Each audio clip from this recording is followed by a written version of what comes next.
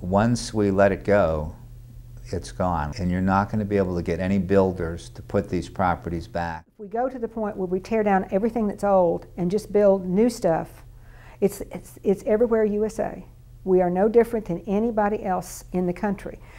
You go from one community to the other and see the same thing. And people don't want that. They're tired of that. People want something that looks good, that looks interesting, that makes them want to live there. And also shows that people are really proud of what they have. We just try to encourage them to do the very best job and look what can happen here. And that's what we've done a lot of. Well, I think it protects our history and resources so that they're not just swept away.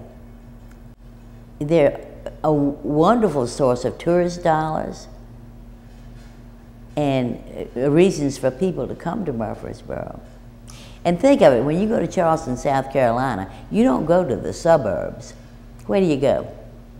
Downtown, to the historic district.